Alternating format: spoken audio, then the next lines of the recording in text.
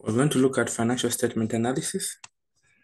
So the purpose of financial statement analysis is to enable finance students to be able to evaluate a firm's performance. This could be present, past, and future performance. It is also important that you have a comparative analysis across time within the company itself, which we call intra-company, between companies, which we call intercompany, and against industry averages. And so we're going to take you through some analytical tools that will help you obtain useful information for decision making. The users of finance documents are, number one, the shareholders. So look at the shareholders' ratios and how they will help them make decisions. Number two, we have the managers.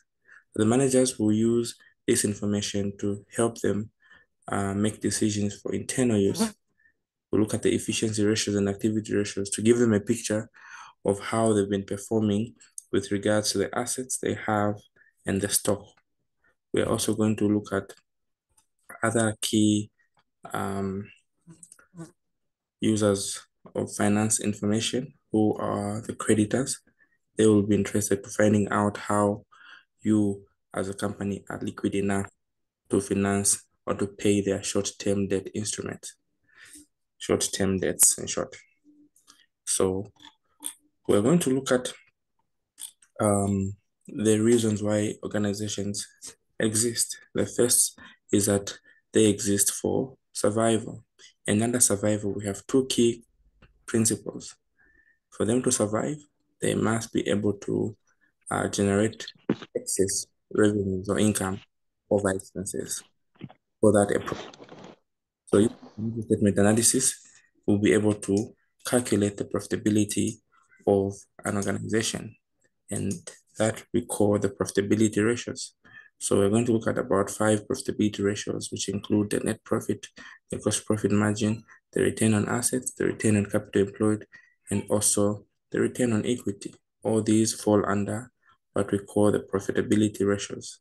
Then under survival, we'll also be interested to finding out the solvency. Whenever we're dealing with solvency, we're looking at ability to meet our debt obligation. So it is important that a firm is able to meet its short-term debt obligations. Now, on the theory part, you must also be able to define the different business structures that we have. We have a sole trader, we have a partnership, we have a company. And we know that a sole trader is a one-man business. And this one-man business is one where the individual owner assumes the whole decision-making and responsibility. Of course, he can hire 1 or 2 people to work for him, but in a sole proprietor, we have unlimited liability. And this unlimited liability, it means the debts that this individual, who is a sole trader, are as far as individual property. And so should there be any debt, a creditor can touch as much as he has. Advantages are that there are prompt decisions made, and here there's no profit sharing. And the only tax he pays is just a personal income tax. He doesn't pay any corporate tax. We also have another business entity, which we call the partnership, governed by partnership deed, which can either be written or verbal. Of course, the written is more durable and more effective. So in the partnership deed is stipulated how the profits will be shared and how each of the shareholders, who are the partners in this case, will be accorded responsibilities. And in this kind of business, we know that there are active partners and the passive partners. The active partners do the daily running of the business. And the advantages are that this kind of business pools resources together. It also pools expertise together. Its advantages are that it is prone to internal conflict and also has unlimited liability. We graduate to what we call a company. A company can be split into two. We have a private and a public limited company. We know that a private limited company ends with LTD, whereas a public PLC. The difference between the main two is that one can trade publicly on a stock exchange, whereas the other cannot. And so A limited company is protected by law because it has a separate legal entity, meaning it can sue and be sued. And there are constituents of this company that we need to know. We have what we call the shareholders who buy in a proportion of ownership in the business. Kinds of shareholders that are in this kind of business are two. We have the preference and the ordinary shareholders. The preference shareholders are also called speculative investors who only invest in a business primarily just to reap a return. And so these ones are not equity holders, we call them prior debt owners. And so they're considered slightly as creditors to the company, whereas the owners of this business are the ordinary shareholders who have the voting rights. And so a return on a share is called a dividend. And as such, we're going to now understand how these people are keen to financial statement analysis. So if you're taking corporate finance, if you're taking financial management, if you're taking financial accounting, this is a topic that you need to know, not only for academic purposes, but also for personal reasons. Are we together so far?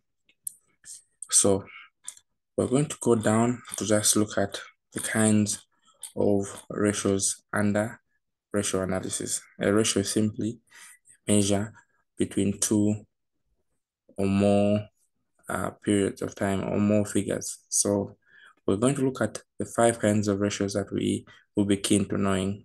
Firstly is what we call the liquidity ratio. Secondly, we have what we call the profitability ratio.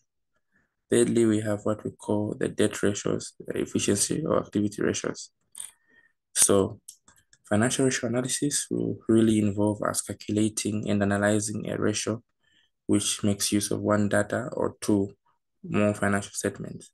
So when we analyze these relationships, we'll be able to understand whether we are making progress or we are retrogressing as a business. So there are 5 categories that we need to know. We talked about the liquidity or solvency ratios. These ones basically show how a firm is performing in terms of its ability to meeting their short-term debt obligations. We also have what we call the profitability ratios, which gauge the firm's ability to making more sales over expenses. They look at how the firm's profit is based on the investments made by the shareholders and the investments out of the management of the business through the sales. We also have what we call efficiency ratios. These ones basically look at how efficient we are utilizing our assets to generate sales. The leverage ratios exactly tell us how much we are indebted. They give us the extent to which the firm is financed by debt and by equity. And finally, we have what we call the shareholders ratios or the investment ratios or the investor ratios. They show the performance of the investment that has been put in by the actual owners of the business. So we're going to look at the formulas that are there. Now, I plead with you that these formulas are easier than any other course, so you need to know them. Firstly, I'll mention the ratios that fall under each of these categorized ratios. Under the liquidity ratio, we have 2. So I'll go through the ratios and their formulas, and I'll ask you to give me. You were given a financial statement in groups that you needed to analyze. And this financial statement may come in an exam where you're asked to just choose any ratios that you know or you're confident with. So these formulas may not be given, so you need to know them. So we go to what we call the liquidity ratios. We have 2, the current and the quick. The current ratio is simply the current assets divided by the current liabilities. When we go to the quick ratio, it is simply the current assets minus the stock divided by the current liabilities. We also have the cash ratio, which has the cash equivalent divided by the current liabilities. The difference between these two is that one doesn't have inventory or stock. It is called the quick ratio because it is used by creditors to immediately meet their debt obligations. Stock is so difficult to convert into cash, and as such, most of the creditors would rather want you to either look at the cash at the bank, the cash at hand, or the prepayments you made, since it could easily be reversed or peradventure, if you have any debtors, cash in terms of inventory will be difficult to convert. And we have the efficiency ratios or activity ratios. They're also about 4 or 5, just mentioned by the few. We have inventory turnover, which simply gives you a picture of how long it takes for us to sell our stock. The longer, the more deadly. The quicker, the better. The receivables turnover simply is also called the debtors turnover, which talks about the period of time it takes for you to do what? To pay your debt. It's also called the debtors payment period. Okay, the last one is we have what we call the payables turnover, which is simply the creditors payable period. So the formulas are as follows. Inventory turnover is the cost of goods sold divided by the average inventory. When you look at the receivables turnover, it's simply the cost of sales divided by the average accounts receivable or the total debtors. Then we have the payables turnover. It's simply the credit purchases over the creditors. And when we go to the total asset turnover, we simply have our revenues divided by our average total assets.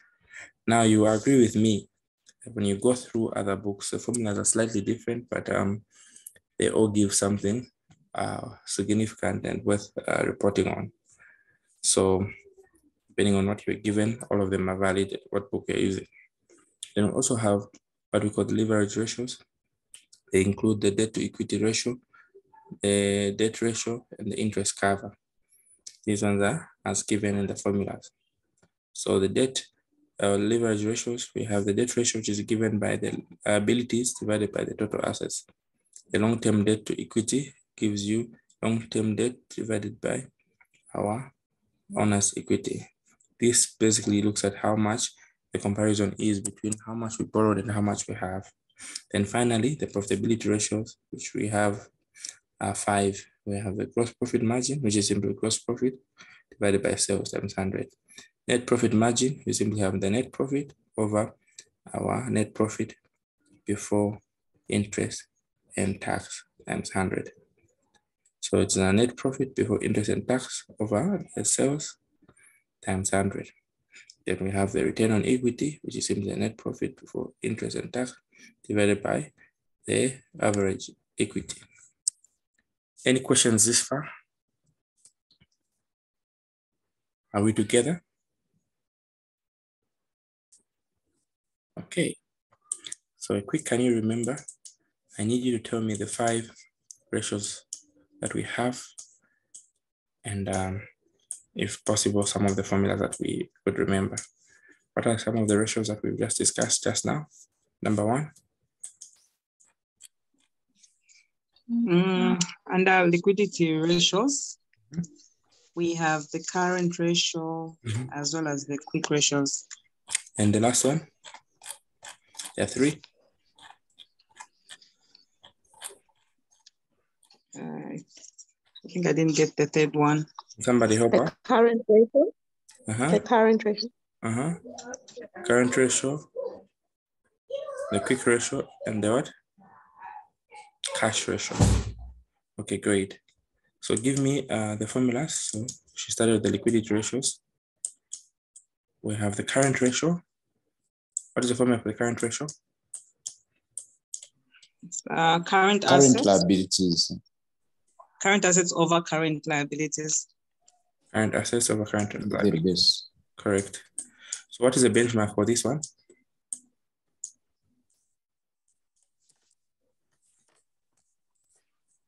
Two to 1. For every 2 assets we have, we should have 1 liability. Which other ratio do we have under the liquidity ratios?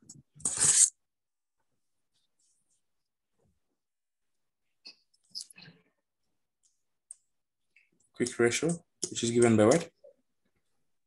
Quick ratio is equal to current assets less inventory over current liabilities. Correct. Then our cash ratio.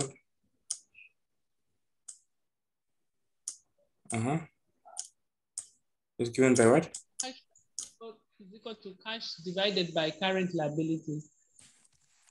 Excellent. Cash and cash equivalents divided by the current liabilities. Are we together?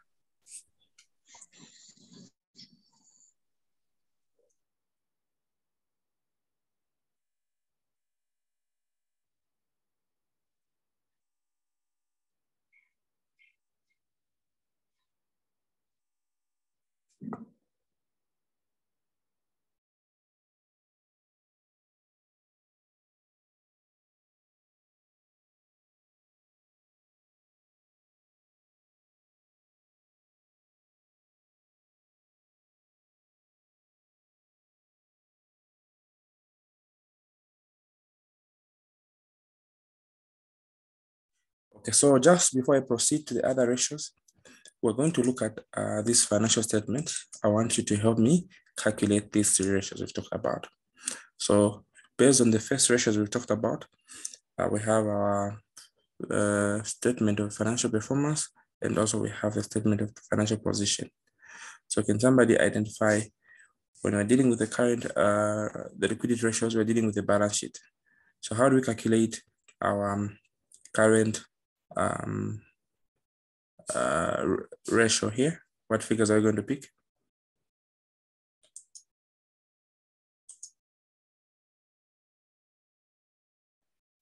Current ratio.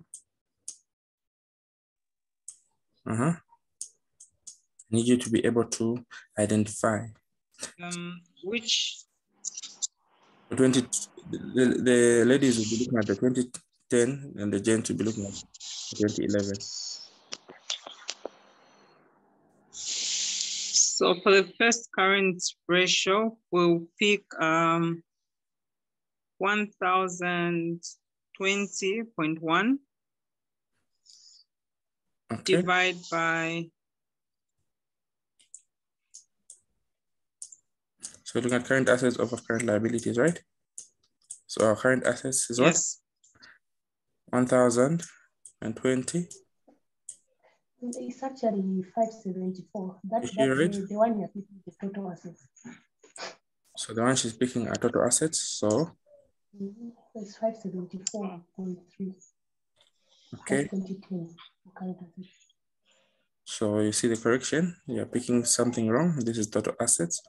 So we have 5 what? Oh yeah, thanks. 74. Okay. So divided by what? 321.8. Divided by 321.8. Where is the 321.8 coming from? The current what? Liabilities. Is she right? Yes, yes.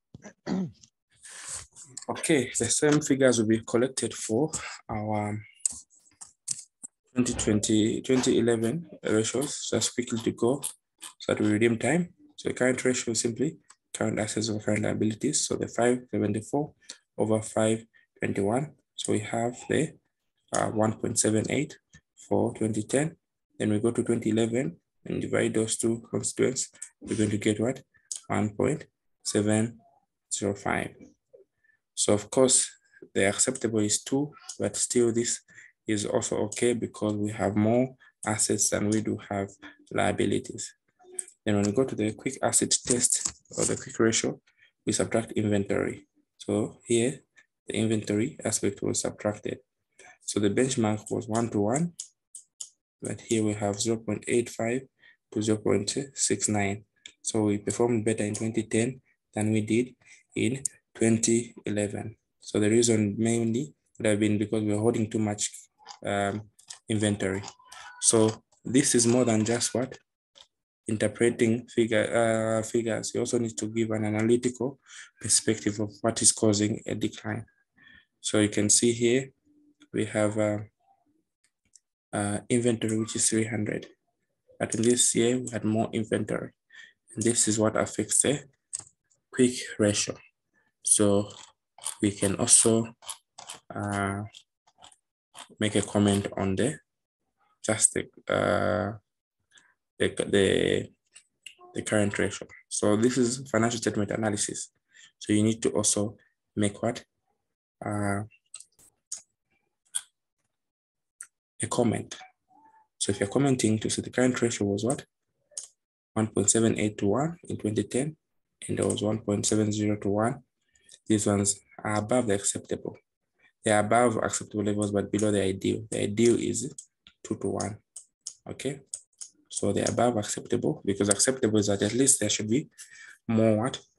More of the assets than the liabilities. Then when we go to the quick ratios, the comment is that quick ratios appear to be more of a concern.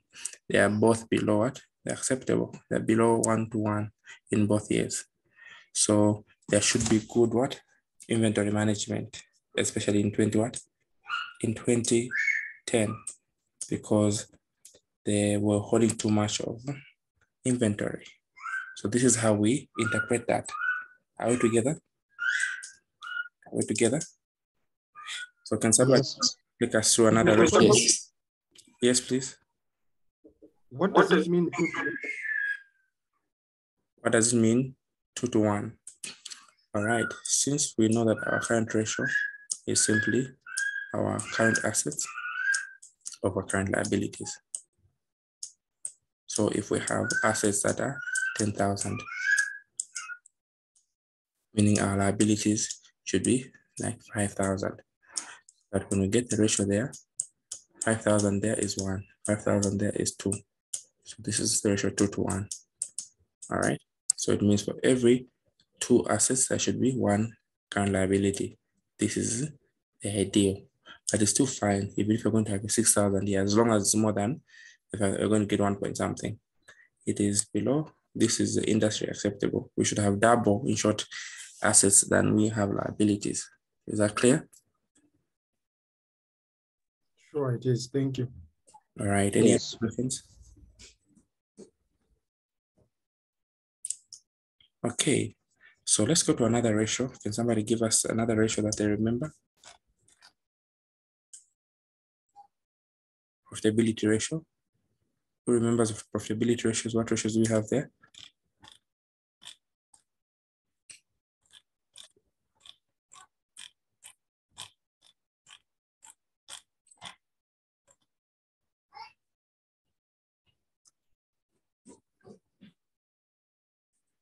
Profitability ratios, can somebody help us remember?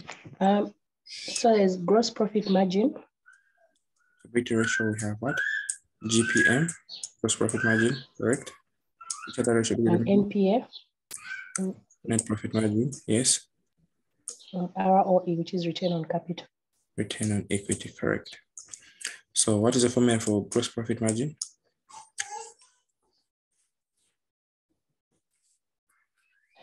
Gross profit by revenue or sales. Correct. Gross profit divided by what? The sales times 100. All right. Next. Net profit margin. So it's a net profit. You divide it by the revenue as well. Okay. What net profit are we looking at? After tax or before tax? After. After tax or before tax? I think it's before. Before tax? Yes, it's supposed to be before interest and tax. Excellent. Yes, then before interest and tax is very important because you get confused with the two profits. Then the return on equity, return on capital employed.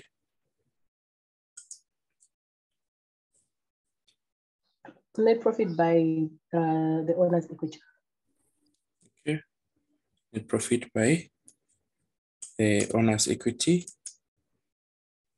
or the total assets. That's why I say depending on the book that you're using, or either of them will be okay. The return on capital employed is the net profit before interest and tax over what? The total assets times 100. All right.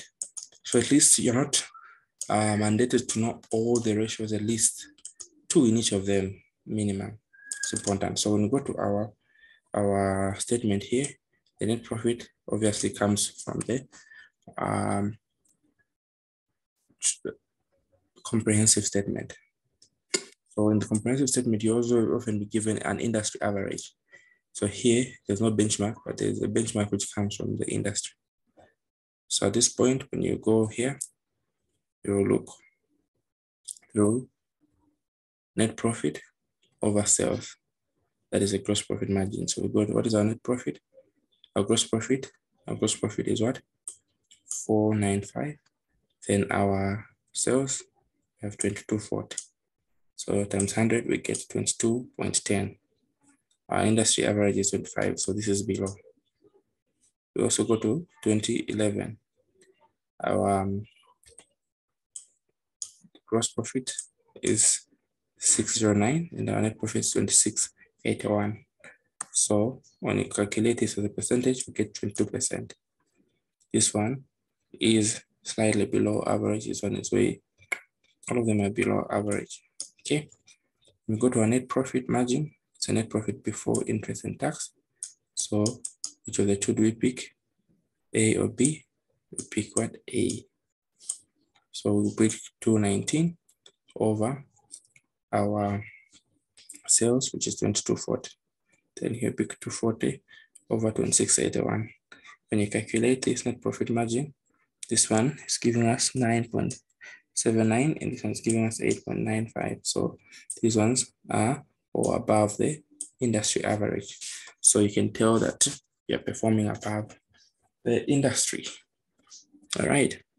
Then when we go to the return on capital employed, we have our net profit before interest and tax, which is 219 over our total assets. The total assets are found from, they'll be extracted in the what? In the balance sheet. Figure that our colleague had given us that one for the total assets. We know where to extract it, isn't it? It comes from the summation of the current assets and the non-current assets. So we calculate that. So we get our return on capital employed. Are there any questions so far? Are we moving together? Are there any questions? Are we moving together?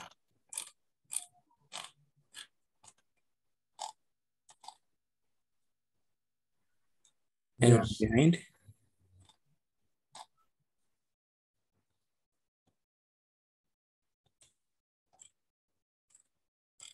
Okay.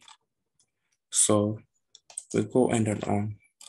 The other ratios are from the financial structure. The debt to equity ratio, it's debt over equity. So debt over equity, we need to have more equity than we do have debt for us to see how we are capitalized, how the capital structure is. So when we calculate, we have 0.4 for 2010, and we have 0.09 for 2011. So we also have benchmarks that we need to follow: the return on equity, return on capital employed, the liquidity ratios. They have standards. So all these we just need to follow the formula that I've given you. So now this is a summary of the figures that should or could be calculated. I'll not go through all of them due to time. I'll ask you to go through this slide at your own time, but I'm really interested in you understanding how to interpret. So if you're going to look at our benchmark for gross profit margin, you'll see that here we have 22 and here we have 22.7. Both are below what? The industry benchmark. Net profit, this one is slightly above and this one is below. So this one did perform better. Then we go to the return on assets. We have 12% as a benchmark. Both of them are above this one and this one. Return on equity, both of them were above, except that 2010 was far, far too good. Then when we go to inventory turnover, inventory looks at the number of times we restock, we sell our stock. 6 times the benchmark. This was 5.8. This was 5.58. And the asset turnover was not given. You can just compare the performances between the two. We are 2.2 and 2.53. The liquidity ratios, the standard is 2.1 and 1.1, which is acceptable. So all of them are above the acceptable, but below the ideal. And the quick ratio same, this is the ideal, the acceptable one, and both of them were below. And the payable periods were given a standard of 30 days within a month, they should be able to pay. So the creditors payback period for 2010 when given the purchases, so it was not possible. But these ones for 2011 we are paying 49 days, so meaning we took longer. Then when we go to the debt to equity ratio, the industry is 0.6 to 1, or the standard benchmark is 1 to 1. This is above, this is below. This one is times interest end. We're told that 3 to 5 is acceptable, below 3 is risky, above 5 is very favorable. So this is above 5, and this is also above 5. So this was a very good report where interest is concerned. Then you give your report with the key custodians of this financial information. So you can now analyze it. To start with the investors, considering purchasing shares in this company. Why? Because the return they will expect in this gives a better picture. How? Starting with each individual ratio. So looking at return on equity, we had 26%. This was perceived to be a risky investment. Above, it was attractive because the current bank rates were favorable. The return on equity, however, decreased by 4% from 26%, which was better than the industry. Of course, this was compared to the 30% of the other. So you present an expectation that the return on the equity that whoever wants to buy this company will get would be good because it's above the industry of 20%. Then riskiness here is being reduced significantly because of the repayment that was on the loan. So sudden decrease in performances may not necessarily be bad, but because of one or two ingredients that you would have noticed, especially you need to take account of the loans. So they could have performed better, except that for 2011, they were paying a loan, which reduced what? Our ability to have a higher ROI. Under profitability, we also comment in terms of the net profit, gross profit, margin. So the net profit here, we are told that it went downward by 2% in this period. The return on equity shows a significant decrease, but it's still better than the industry. And when we go to the gross profit margin, it was unfavorable by 2.3, which the benchmark was 25. So meaning we had about 22.7 somewhere there. So we went below. However, using the horizontal analysis, there was a increase by 34%. So you can use both analysis, either the horizontal and the ratio analysis, to also counter check whether we were also performing better. In asset management, looking at inventory turnover, we're told that it went slightly down from 5.8 to 5.5 times, but it is too close to the 6 times of the benchmark because we're supposed to sell 6 times in a year, but we only sold 5.8 times, and then the other year to 5.58 times. However, you could also make a recommendation that the sales department must ensure that they do more promotions of these products so that we sell more times. When you go to liquidity ratios, I explained also regarding how the benchmark would be. So this I already did explain. And finally, under the financial structure, the debt to equity ratio, the industry benchmark is 0.67 to 1, but the business became a little bit riskier because of that loan repayment. So the tie, which was extremely good, we had 39, almost 40 times against the benchmark of 5. So meaning this gave a very good picture. And finally, give recommendations. What are recommendations? We're looking at the plastic making company. So you can focus that the industry looks good due to the demand that is ahead in the industry, and the sales growth is promising. They're all acceptable ratios that are either close to industry averages or above. The good cash flows also from activities being earned will give a picture, so you can recommend that the investor can purchase the shares in this company. So basically what I've done is just to give you a snippet of how analysis must be done under financial statement analysis. Once you get everything I've mentioned, you're able to get 25 marks for the interpretation. I'll send you this slide so that you could go through all that I've mentioned. Unless there are any questions, you could ask now.